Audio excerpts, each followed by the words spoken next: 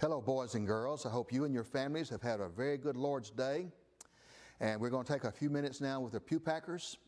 And let's start out by saying the books of the Bible. I hope you're really learning them. I say that every week. We'll find out soon, okay? Genesis, Exodus, Leviticus, Numbers, Deuteronomy, Joshua, Judges, Ruth, 1st and 2nd Samuel, 1st and 2nd Kings, 1st and 2nd Chronicles, Ezra, Nehemiah, Esther, Job, Psalms, Proverbs, Ecclesiastes, Song of Solomon, Isaiah, Jeremiah, Lamentations, Ezekiel, Daniel, Hosea, Joel, Amos, Obadiah, Jonah, Micah, Nahum, Habakkuk, Zephaniah, Haggai, Zechariah, Malachi. All right, let's get the new. Matthew, Mark, Luke, John, Acts, Romans, 1st and 2nd Corinthians, Galatians, Ephesians, Philippians, Colossians, 1st and 2nd Thessalonians, 1st and 2nd Timothy, Titus, Philemon, Hebrews, James, 1st and 2nd Peter, 1st and 2nd and 3rd John, Jude, and Revelation. We said 39 in the Old, 27 in the New. So that's 66 books of the Bible. 39 Old, 27 New, 66 books of the Bible. All right, let's sing the song about Only a Little Boy David. Ready? Only a little boy David and only a babbling brook. Only a little boy David and 5 little stones he took. 1 little stone went into the sling and the sling went round and round, round and round and round and round, round and round and round. 1 little stone went up, up, up, and a giant came tumbling down. You remember who that giant was? Goliath. Old Goliath. We always want to be careful about the old devil. Ready? The devil is a sly old fox. If I could catch him, I'd lock him in a box. Lock him in a box and throw away the key for all the mean things he's done to me. I love Jesus. I love Jesus. I love Jesus more and more each day. Don't forget those 2 little magic words now. Excuse me. There are 2 little magic words that will open any door with ease. 1 little word is thanks, and the other little word is please. You be sure to say thank you to your parents, to the other people that you see, and ask for something. Ask, may I have this please? May I do that please? That's really good manners. The good word for manners is etiquette. That's good etiquette. Talk to your parents about that. Now let's have a story. I've got a story for you this evening, and this one is found in Mark 16, Luke 24, and Acts chapter 1. It is entitled The Ascension. That's a big word, children. The word ascension is talking about something that ascends, that goes up. And what this is about is when Jesus Christ, when he was on top of the mountain, he talked to his apostles and his followers. The Bible says he ascended. He went up into the clouds, and he's now sitting on a throne at the right hand of God. All right, here's what we read. Jesus and his friends were on a hillside outside of Jerusalem. The time had come for Jesus to leave the world. He's been crucified. He's been resurrected. And it's time for him to go back to heaven. In the time since his resurrection, he had made many things clearer to the apostles and had told them a little about what the future would hold, what's going to happen. Jesus turned to his disciples. He said, "You must stay here in Jerusalem for now and wait for the gift that my Father has promised you." My Father is going to give you a gift. "For soon you'll be baptized with the Holy Spirit. Then you must spread my message not only in Jerusalem and Judea and Samaria, but to every country." He held up his hands to bless them, and then before their very eyes, he was taken up to heaven. He ascended. He went up, and a cloud hid him from their sight. As they stood, the apostles stood there looking upwards, you know. Can you imagine? Looking to see if they can still see Jesus. Suddenly 2 men dressed in white stood beside them. These are angels. They say, "Why are you standing here looking at the sky? Jesus has been taken from you into heaven, but he will come back again in the same way that he left. Jesus is going to come back someday, and he's going to come back to get his children and take them to heaven.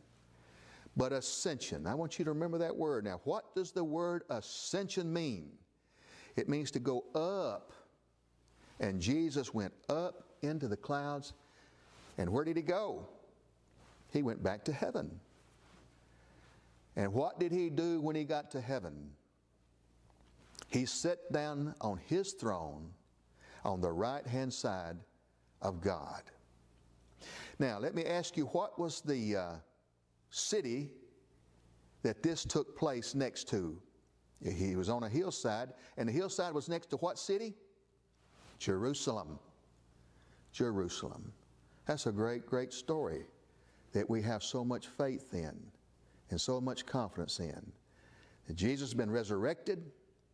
He's gone back to heaven. And at some time, he's going to come back for all of us. Now, let's sing another song, and then we'll do the five-finger prayer, and we'll close with a song. Let's sing the song about the devil being after us. Ready? 1, 2, 3, the devil's after me. 4, 5, 6, he's always throwing bricks. 7, 8, 9, he misses every time. Hallelujah, hallelujah, I'm free. 9, 8, 7, I'm on my way to heaven. 6, 5, 4, there's room for many more. 3, 2, 1, the devil's on the run. Hallelujah, hallelujah, I'm free. Now, let's talk about the five-finger prayer. Remember, you're saying your prayers every day. You're talking to your Heavenly Father. You might have to get your folks to help you do that, but you don't forget now. When you say your prayers, you always want to pray for who? Those people that are closest to you, your family, your parents, your grandparents, those people that love you so much, that help take care of you, that give you the food to eat, clothes to wear, a place to live, that take care of you, those closest to you. Who else? Those in authority. We're supposed to pray for the rulers like the president, the governor. We pray for the fire chief, the police chief, people that have a great influence on our lives. Pray and ask God to bless them and direct them, give them wisdom that they make good decisions so that we can have a good life. And then we pray for who? The leaders. Who do we say always are the leaders in the church? They're the elders. Who are our elders here at Amory? Well, they are Phil Sullivan, Jerry Cooper, and Tim Dickerson. We need to ask God to bless them, give them wisdom, and guide them as they try to shepherd the flock and make good decisions. And then we're to pray for those that are weak. We have some people that are weak. They're sick. And some people have had surgeries. They're trying to get well. Some people have had cancers. They have treatments. We need to pray for the sick. It could be somebody in your family, but if you don't know who the sick are and you want to pray for them, hopefully, ask your mother and daddy. They look in the bulletin and they can see from that who are the sick. And what's the last one? Pray for me. That's you. You. That God will help you to be a good boy, a good girl.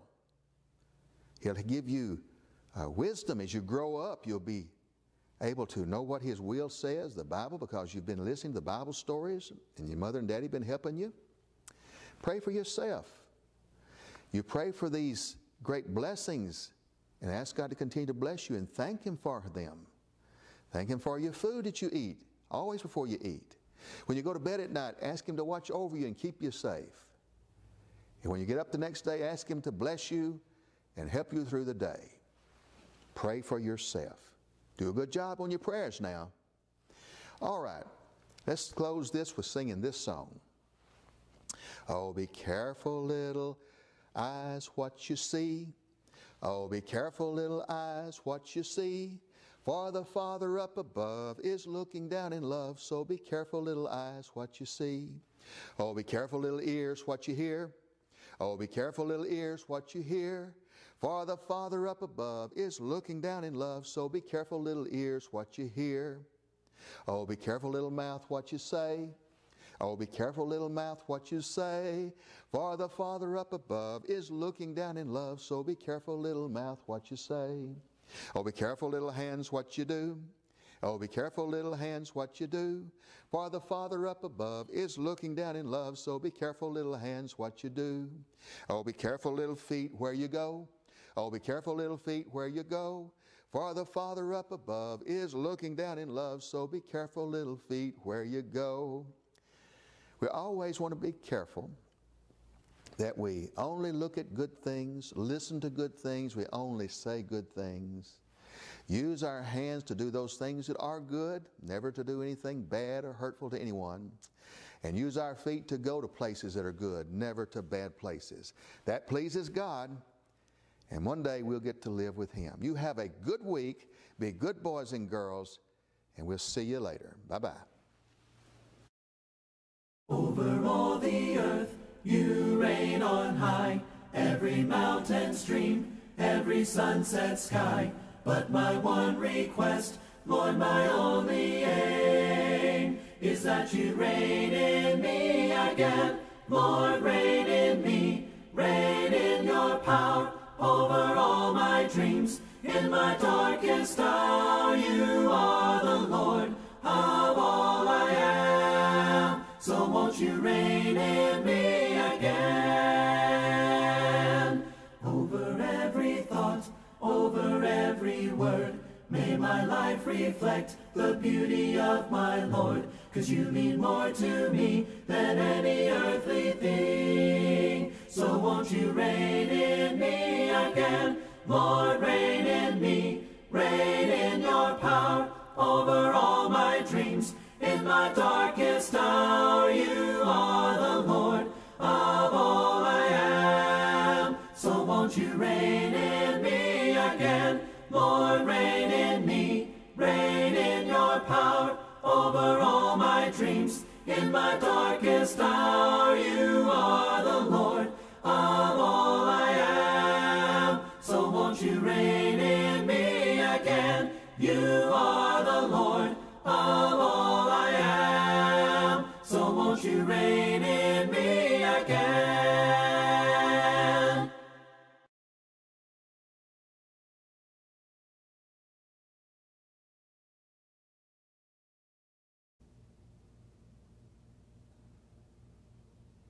We're happy that you've joined us this evening for just a few minutes to study God's Word together. I wanted to talk to you tonight just a little bit about how you're feeling. You know, I've had a lot of people throughout the past few months talk to me about how that their faith has been struggling, or they've worried about how that they perhaps have a faith that could be described as dead, because they're not getting the nourishment to their faith that they want. They're not getting the encouragement. They're not fellowshipping together. They're not doing the things that they want to do. And these have been, you know, Christians from all over that have talked with me about that, and ministers who have shared their struggles with how do you minister, how do you evangelize, how do you preach, how do you give a congregation what they need during a time where, you know, you can't really go visiting because you don't want to bring germs into someone's life. You can't really do the normal day-to-day stuff that you would do. You can't gather together. You can't fellowship. How does it work? You know, how can I say that I have a faith that is alive? How can I say that I have a faith that is active, that is working, that is, you know, that is, or how can I maintain a faith like that if I'm not able to do the things that I would normally do as a Christian? And so tonight I want us to talk for just a few minutes about some things that Paul said in Colossians chapter 2 and verses 6 and 7 about being alive in Christ. First of all, I think that it's important to notice as we're reading together, it's important for us to notice, starting in verse 6, Paul says, therefore, as you received Christ Jesus the Lord, so walk in Him. Therefore, as you received Christ Jesus the Lord, so walk in Him. Now, do you remember when you received Christ? Do you remember what it felt like when you became a Christian, when you started your relationship with Jesus? Do you remember what it was like to come up out of the water as having put to death the old man of sin and becoming a new creature? Do you remember what that was like? I remember like it was yesterday. I was in a little town in South Carolina called Woodruff. And I was 13 years old, and I'd been on a paper route with my dad. We delivered newspapers, about 1,300 of them on Wednesday mornings to different apartment complexes. And that was an odd job that he did, and he paid me a whole whopping salary of $20 a week when I was 13 years old to do that. And I remember feeling as if I understood some things that had never really clicked for me before when it came to sin and salvation and a relationship with God and Jesus. And so we talked about those things, and I made the decision that day to become a Christian. And I remember that the baptistry at the Woodruff Church of Christ, where we were working as stateside missionaries, was cold. It didn't have a heater. And I remember they filled it up for me, and at the beginning of those Wednesday night services, we started our services that night with my baptism. And I remember going down in the water and coming up and being absolutely freezing, but I never felt better. And I remember that from that day on, things were different for me. For a long time, I began participating in leadership in worship like I had never been able to do before. The Lord's Supper was vibrant to me, and there was meaning there. And I remembered thinking about Jesus and everything that He went through and everything that He was willing to do for me, and being so thankful for that sacrifice. And I remember wanting to talk to my friends, the people that I knew that I could influence, about Jesus and about what it was like to have a relationship with Him. And this was all at 13, 14 years old. And I remember what it was like to feel like I had received Christ, and to feel the joy that comes with receiving Christ. And I felt alive. I felt excited. I felt new. I felt clean, cleansed, sanctified. I felt all of those things. And Paul says, as you received Christ Jesus the Lord, so walk in Him. Feel that way all the time. As you received Jesus, as you received Christ, walk that way. Be that way. Remember what it was like. If for some reason you feel like your faith is struggling right now, you don't feel as alive in Christ as you have in the past, maybe it's time for you to revisit that feeling that you had on the very first day, the very first instant when you came up out of the water and your sins were washed away and you began that relationship with Jesus. Think about that time. Think about where you were. Think about who was involved in your baptism. Think about the encouragement that you received from your brothers and sisters in Christ around you from that day moving forward. Remember that feeling. Let it reinvigorate that alive feeling that you have in Jesus. Let it reinvigorate that hunger that you have for spreading His Word. So Paul says, remember what it was like when you received Christ and walk that way. And then number 2, he says, so walk in Him, rooted and built up in Him. Rooted and built up in Him. Well, what does that mean? Rooted. I haven't thrown out something yet that I probably should have thrown out weeks ago, but thanks to COVID, it's still in my house, and it even still has some lights on it.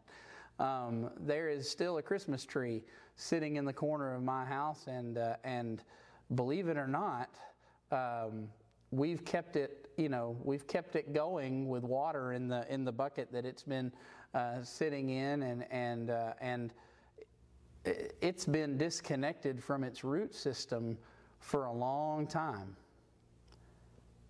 And as I looked at that tree just recently, I started thinking about this verse and how Paul says to be rooted and built up in Christ. And I started thinking about Christians who have stepped away from their root system for whatever reason, whether it's because of the pandemic or whether it's because of bad experiences that they've had being among God's people, or I've seen lots of people who accuse God's people of hypocrisy, or they accuse God's people of not being real, of not being genuine, and my heart breaks for people who have had experiences like that, and it's led them to step away from their root system. I can keep that tree with water. I can keep that tree looking okay for a little while, but if I look down at the bottom of the tree, I can keep it looking green for a little while, but if I look down at the bottom, it started to lose some of the needles. I can see where those things have fallen off, and they're starting to litter my carpet a little bit. You know what message that tree is sending to me? It's saying I'm dead. I've lost my root system. I can't grow anymore. And just like that tree, when the Christian steps away from being rooted in Christ, when we step away from being where we're supposed to be, from being with God's people, from fellowshipping, from being together, from spending time in God's Word, when we step away from those things, we're dead. We're not going to grow anymore. We can't be built up together because we've stepped away from our root system. So Paul says, first, remember what it was like to receive Christ. Remember what it was like to feel this excitement about wearing the name of Jesus, and then stay there. Walk that way, be rooted there, and be built up through that relationship with Jesus. He says, be rooted and built up in Him and established in the faith. Be established in the faith, just as you were taught, abounding in thanksgiving. Number 3. It's not enough for me to, or I feel as if it's not enough for me to remember Jesus and remember what it felt like to have to start a relationship with Him and to be excited about that relationship. It's not enough for me to revisit my root system and make sure that my feet are firmly planted where they should be, so that I can grow in the way that God would have me to be, revisiting His Word, renewing my faith from day to day. But even in times that are uncertain, even in the midst of times that we're not functioning in the way that as Christians we're used to functioning, we're not meeting, we're not fellowshipping, we're not encouraging, we're not edifying, we're not building each other up in the way that we would like to be. Even in those times where things may seem bleak or dim or frustrating, I think it's so important for us to remember that our lives are to be abounding in thanksgiving. You know, even in the midst of a pandemic, there's so much for me to be thankful for. You know, I've had the virus. I'm so thankful that the case for me and for my wife and for our girls was so mild. I'm so thankful that I had a good physician like Dr. McComb to steer me in the right direction as to how to handle these things and how to handle the at-home treatment of this virus.